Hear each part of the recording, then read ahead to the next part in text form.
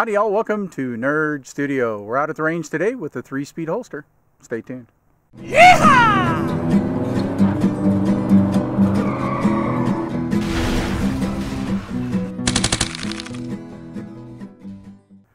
Before I get started, some of you may have noticed that I actually did a video on the 3-speed holster last week and posted it, I think, on Monday. And about 30 or 40 of you saw it, and then the video disappeared. And so I wanted to take a second to really explain why that happened, just so there's no confusion. I did the video last weekend, really enjoyed it, thought it was good, had a great time doing it. Put the video up and sent an email to Joe at 3-speed holster and said, hey, I did the video on your holster. I thought you'd want to see it and enjoy the product. Thanks very much. And it wasn't too long later, he replied back with an email and said, I watched about the first 8 minutes. The video was about 30 minutes long. And he said, I watched about the first 8 minutes and how do I say this gently? You got it all wrong. We really appreciate that you're doing the holster, but you got a bunch of core facts incorrect about the construction of the holster and how it's designed. And I went, oh, okay. And he asked me to give him a call. So we had about, initially about a 20-minute chat. And he was pointing out and they were just pure facts about the construction of the holster and things that it wasn't a matter of opinion. They were just wrong. So I decided the best thing to do so that I wasn't giving you bad information was to take the video down, spend some time getting to know the holster a little bit, get some more information from Joe, and then remake the video. So that's what we're going to do today. One of you viewers chimed in on a video I was doing on, I think, N82 Tactical or Tunate's holsters, and they're a real comfortable holster that I used for a while and before I went to Kydex. And he's another big guy looking for a comfortable way to carry. And he asked if I had tried the 3-speed holster. It was T-Bone Mills was his handle. Thanks, T-Bone, for the tip on this holster. So I do listen and read what you guys write, and I try and check out as much as I can. This one was particularly interesting, so we got it into the studio and tried it out. So I got the holster in, did the video like I said, and pulled it back down. And I called Joe up at 3-speed the other day, and he spent about an hour on the phone with me, and not only talking about the holster, but heck, he even gave me just some personal tips about the draw and some things that he was seeing not only in the 3-speed holster video, but in some of the other videos that I've done. He actually watched some and went, hey, did you think about this? Have you thought about that? It was a great conversation, and I thanked him for his time spent, about an hour, and I said it'll make the video much better. I'll be providing much better information to my viewers. And he said, Wes, I appreciate that, but really, I would spend this time with any of my customers. It is really about his business and the holster and how he feels about doing business. And I can't tell you how much I appreciate that as a consumer, that there are people out there that still do business that way. It's pretty amazing. The holster was actually in R&D for 3 years before they decided on a design and started to make the holster in earnest. And they've had it for sale for a couple of years so far. They've sold a number of them to law enforcement agencies, both local and federal. And the holster was originally designed with law enforcement in mind. Let's talk about the basics of the holster, just sort of the basic features. Of course, it has the wraparound belt. The holster is molded for a particular gun. This isn't just a general pouch here. When I ordered this holster, it is actually molded for the Glock 19, and this is empty, of course. So your holster there, it comes with, their standard is to also include the spare mag pouch, which is right there, and that works really well. I've been really impressed with that. They can make this without the spare mag pouch, so if you order it and you write none in the box where it talks about the size of your spare mag pouch, they'll omit it or delete this portion, this feature. That allows you, some people like to have the spare mag pouch or carry their spare magazine in a different location, and that allows that to be done. It was originally designed for, or the thought was for appendix carry, but really the way this works, it can be carried in almost any position. And in fact, I've never really been good with appendix carry. It just doesn't work for me. I've got the egg-shaped chub, and when I appendix carry, it just doesn't work very well. So you're going to see me about 3 or 4 o'clock when with this holster. It works great there. This holster, because it backs the gun completely can be worn up against the bare skin.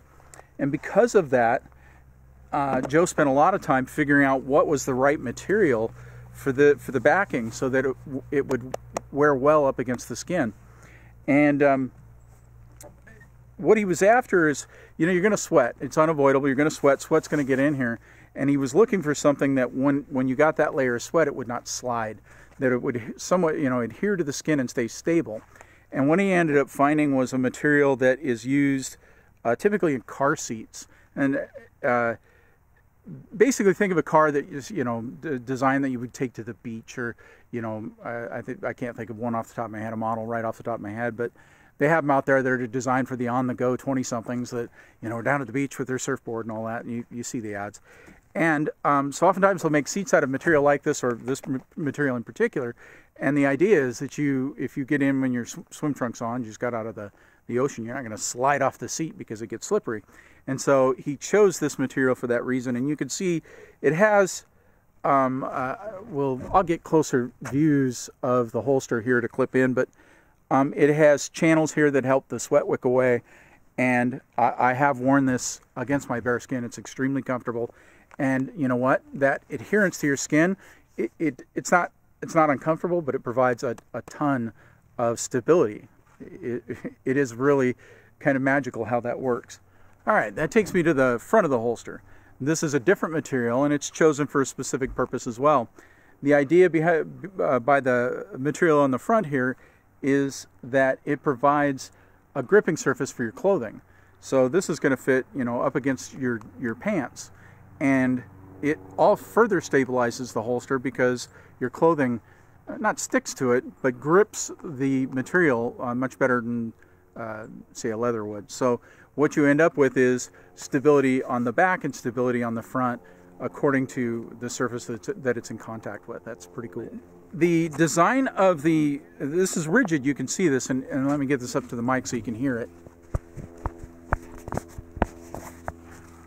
There's actually a piece of plastic in here, and they spent a long time figuring out what was going to be inside this pouch, and not a pouch, but in between the backer and this piece that I'm going to talk about next. And he even tried Kevlar in there, and they had one piece of plastic they kind of liked, but they did some torture testing on it, and it would start to crumple and crease, and so they finally got around to the piece that ended up shipping in the production model. And apparently this is a type of plastic that's often used in scuba gear, so they wanted something that was going to hold up and stay rigid for a very long time. He said it's too bad it's actually hidden in here because it's pretty cool looking. It is very rigid, and it helps to create what he calls the cone for your gun, and that's this action here, and we'll get to that more when we talk about drawing it. Okay, so, and I think I said this earlier, just an introduction. This is not just a generic pocket. You are actually ordering this gun. It is custom, or the holster, when you order it is custom made. So it's made for, they ask for your pant size, your most common pant size, the size of your magazine, and which gun you have. And he said if he doesn't have a gun for molding, he won't make the holster. So these are all molded to your specific firearm. This one, of course, for the Glock 19, and actually, I'll be honest, I just ordered one for the Glock 43 today as well. And they do ask, are you using regular size magazines or extended magazines, or you can go without one. The holsters actually come in 5 different sizes. When I say that, I mean the actual size of the holster is smaller for people with a smaller waist. And the reason for that, actually, is they did a mess of testing to figure out where the stabilization was according to the size of the wearer. So the larger your waist size is, the larger the holster needs to be to remain stable.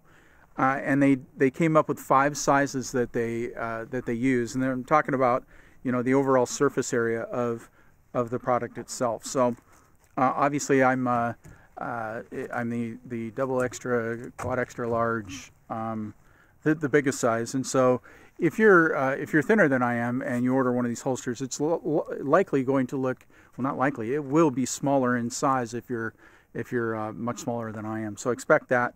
And, that is really about his research and development and the time he spent figuring this holster out. So, and how it stabilizes on your body. I was really intrigued by the process he went through to do that, to figure that out, because, guinea pigged himself, and anybody's willing to do that, I'll take a look at their product.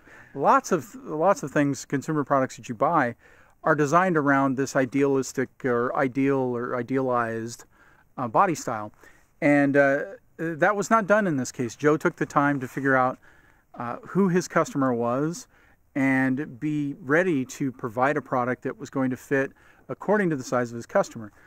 That's pretty unique these days outside of maybe the clothing industry. And, if you're large like me and, you're buying the larger clothes, even then it's really difficult for off-the-rack stuff. They've put the pockets in the place that a thin person would wear them, yet when you put them on, you end up with pockets that look like they're on your fly or they're out on your hip. I mean, it just gets crazy.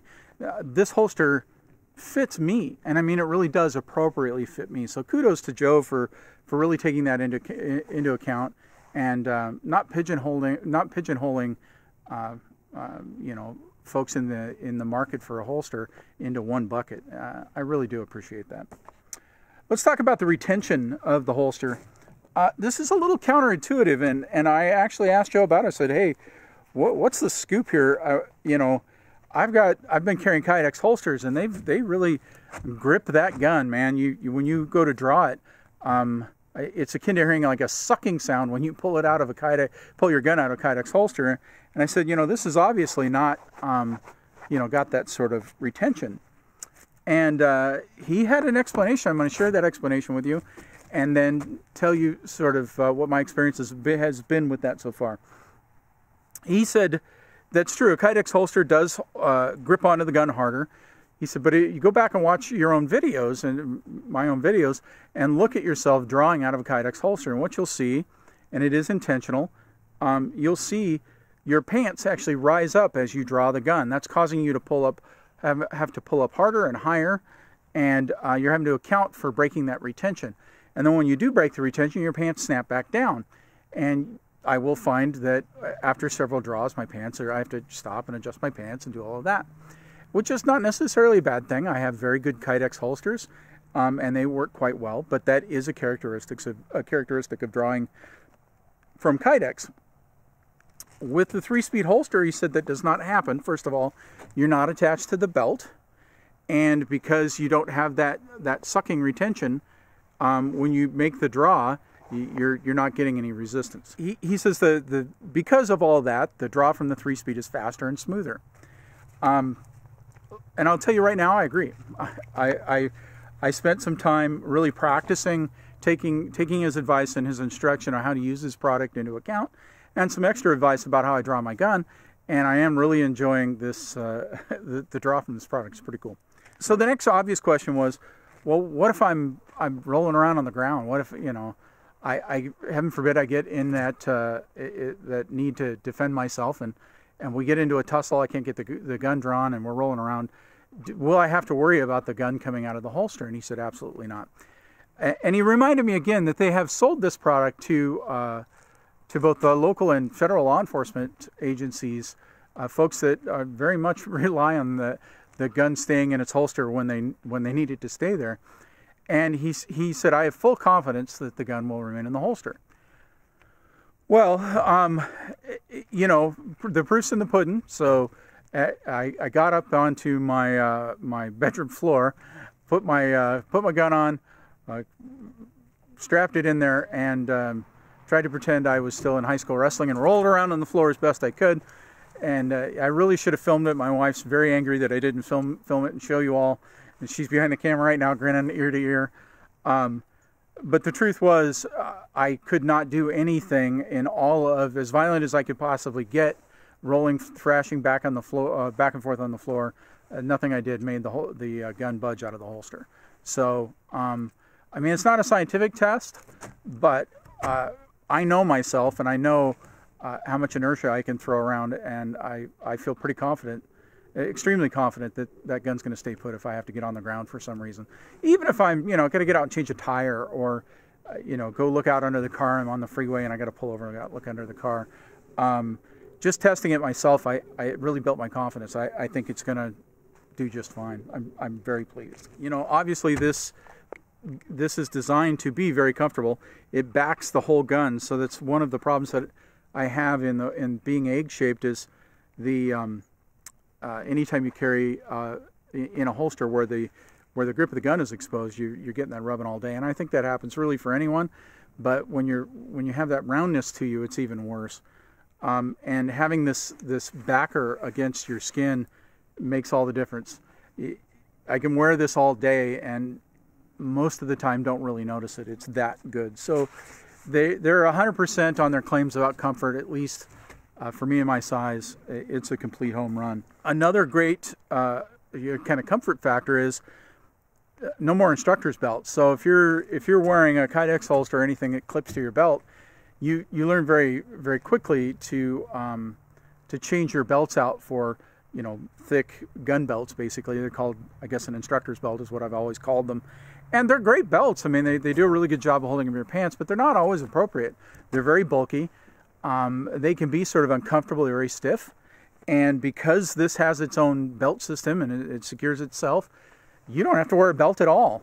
In fact, because of that, it doesn't drag your pants down. I'm not running around pulling up my pants all the time, and frankly, I can wear this holster with a pair of sweats, which is something no other holster I've owned could do, except maybe a pocket holster. And even then, for a very small gun, you're adding weight to the pockets on a pair of sweats. You're constantly wriggling with those things. So this is ideal, and I have tried to wear it with sweats. It works perfectly. Shorts as well. Smoking jacket. I mean, gosh, pair of Speedos. You can pretty much wear this anywhere. Well-armed person at a nudist colony. You could do it. Don't visualize. I know you're doing it. Stop. Don't do that.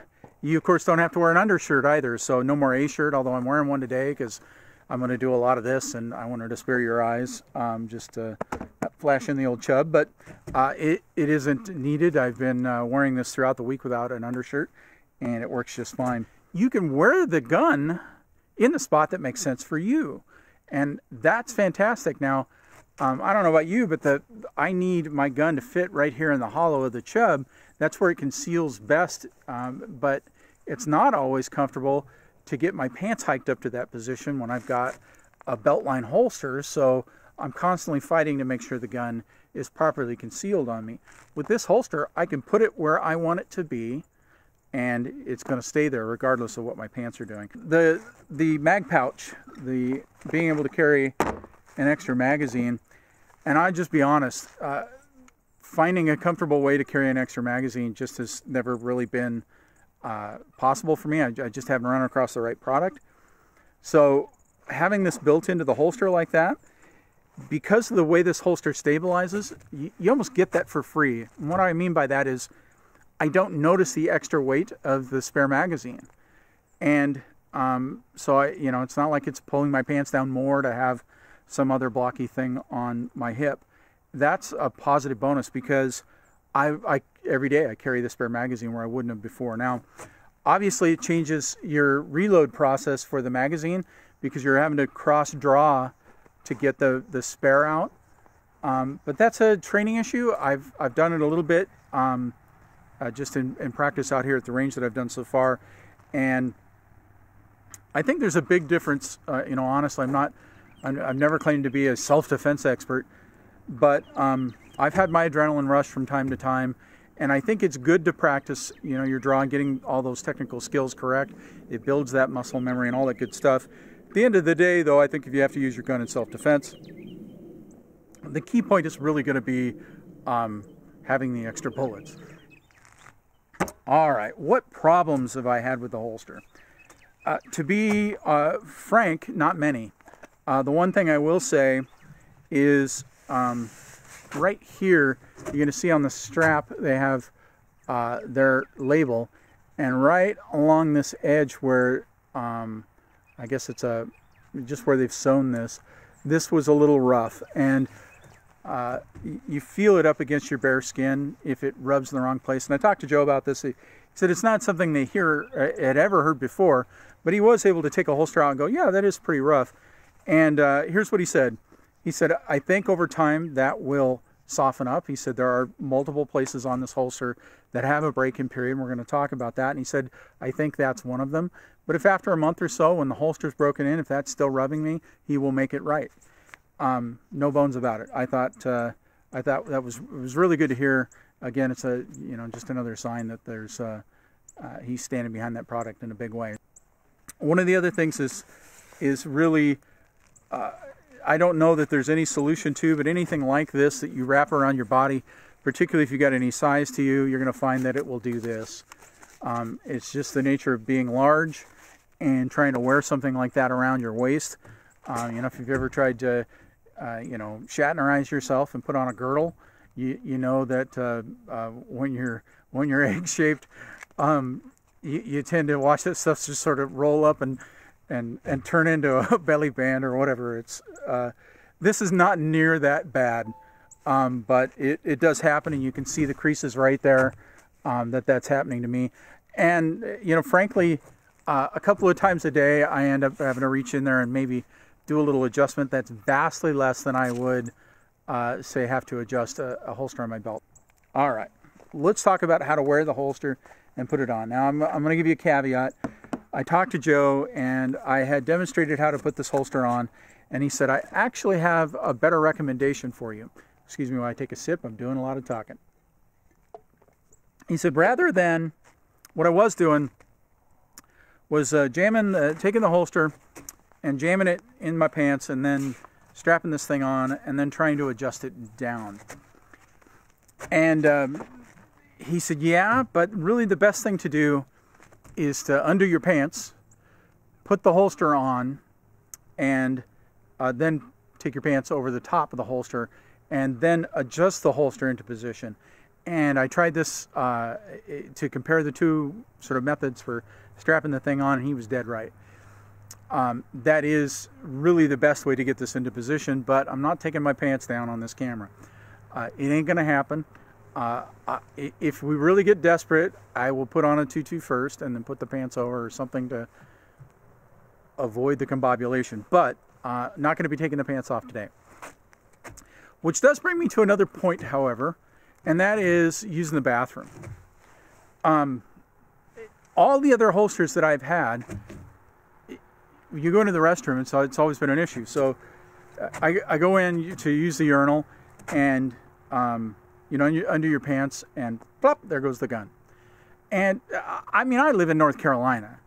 I've gone in to use the stall, sit down, have my gun hit the floor, and you get Mr. Creepy next to you, and he's staring into your stall, which I know is sort of freaky. But the one time I did have it happen, the guy saw my gun under the stall next to me. But I live in North Carolina, so what I got was, hey, is that a Glock? What model? Oh yeah, I carry this, and so we're having this kind of awkward toilet-to-toilet conversation about who's carrying what.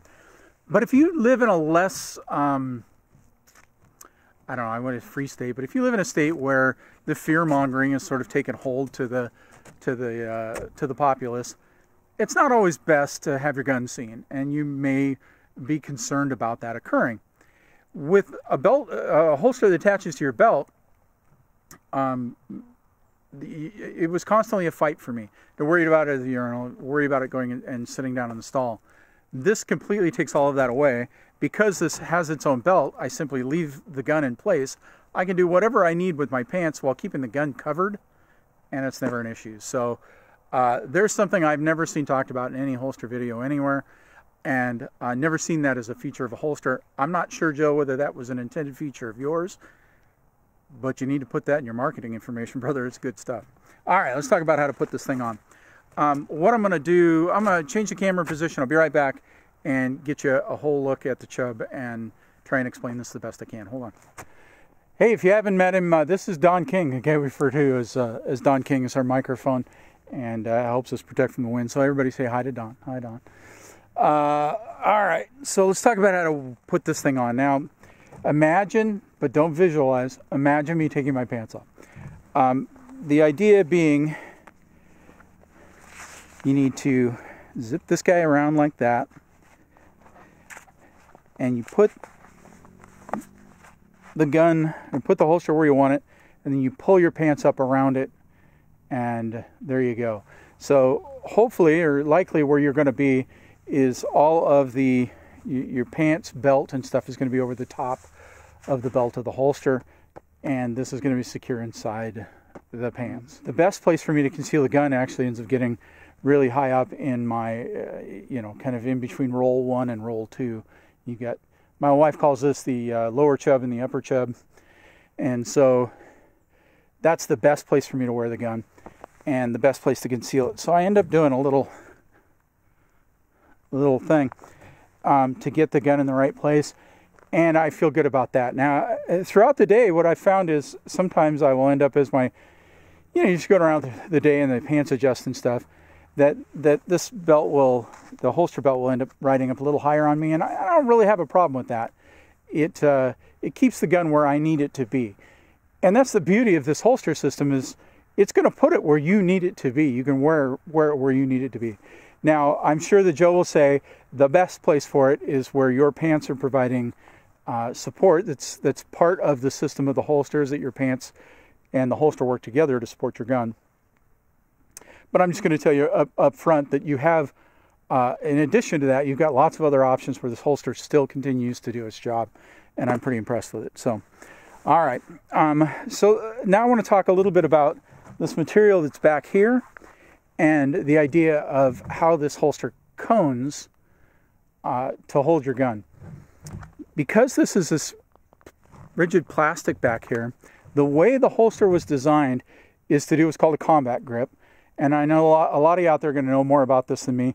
And it's not something that I've practiced or been doing, because I've been using the Kydex holsters.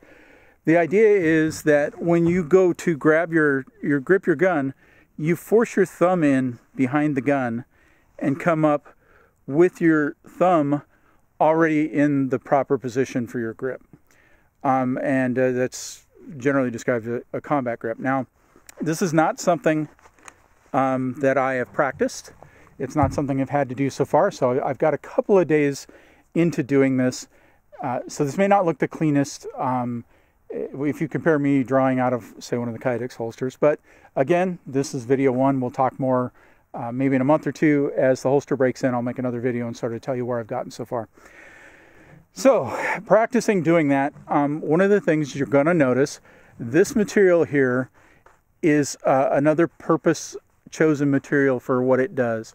It is designed to stand up against that gun rubbing up and down on it all the time. So, they chose a material that was going to hold up to that. I think he called it a twill. It's a specific kind of twill. And the problem with that, though, is that while the holster breaks in, that twill is pretty rough. And he said you need to do you need to jam your thumb in there, because what that does is it opens the cone where the gun is gripped and allows the draw to be smooth. And he is exactly right. And then I said, yeah, but I'm rubbing the crap out of my thumb. And yeah, that twill takes time to break in. Wear a Band-Aid. Man up, essentially. No, he said it much nicer than that. The reality is he knows that's the case. He is trading off some break-in time and potentially having to tell his customers, cover that part of your thumb while you break in exchange for the durability. And I can truly appreciate that. There's a cost to doing a lot of concealed carry. You adjust how you wear your clothes. There's all additional concerns that you take on there. This is just another one of those concerns. You've got to break in time for this holster. I think you saw, and if you didn't, I'll get some close-ups of the holster here for you to look at. But this is not hard molded stuff. It's a material that gives. So when you go to reholster your gun, that has to expand back out to hold the gun. And there's a trick to doing this and making it easy. You draw your gun. When you're ready to put it back, first of all, don't be a speed demon. He talked about sort of moving to the right leg, which helps to get the muzzle of the gun out away from you. So that's something else I'm practicing. I think that was a good tip, and I think it's a tip for any holster, really. But what you want to do is you put the gun back in the 3-speed holster, you can sort of move it back and forth like that, this way, to help you get it into the pocket. And the other thing that I found and was that as you do that, you want to keep your thumb back there, and it helps form that cone, which will help to get the gun to reseat. Let's shoot a few rounds and see if I can put any of this to practice.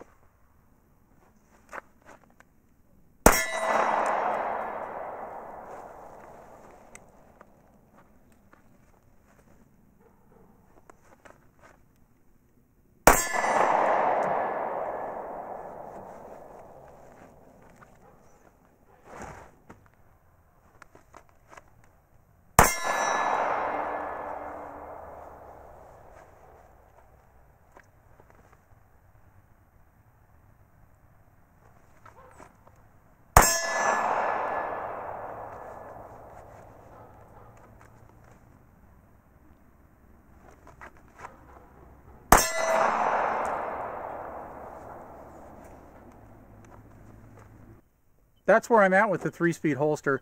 I am really liking this product quite a bit. The comfort that you get out of the way that this thing fits is like no other, and I really appreciate that. I've been looking for quite a while for something that would allow me to carry the gun where I need it to be, but also be comfortable at the same time, and be able to dress for the weather. You know, it's hot out. I don't want to wear an undershirt. I want to wear something nice and light and thin, and you know, walk around in a pair of shorts. Or if I want to go for a walk, I want to be able to wear sweats. This holster does all that. I think the thought that he's put into sizing the holster for the frame of the customer is going to be key. Now, while I'm getting just, you know, lots of options here for me because of my size, I think if you're thin or more typically sized person, you're going to enjoy this holster quite a bit as well. It's going to give you the option to go appendix or 3 o'clock, you know, 5 o'clock, do just about anything you want with that holster, and get the stability for your firearm like no other holster is going to give you. Now, there is a break-in period here, and it's you know, really typical for the channel. I try not to do too much ahead of time. I try and get the products or whatever it is whatever it is that I'm doing the video on out in front of you first, so you can see my early struggles with it and the process I'm going through to learn to adopt it, because I think that's the process you're going to go through as well. And that's where we're at with this video. I want to take a couple of months. I'm going to wear this regularly. This is going to become my everyday holster until I find a reason for it not to be. And so far, I can tell you it's probably going to be my everyday holster for a very long time. But as the break-in period passes, I'll check back in with you, talk about sort of how this, you know, the label rub and the comfort of the holster, and how I've done with the break-in and the pressure on the thumb and all of that. And I will have a lot more practice at the draw and the reholster, and hopefully a lot more to say about it then. But I just wanted to bring you along early in the process so you'd know what this was going to be like for you.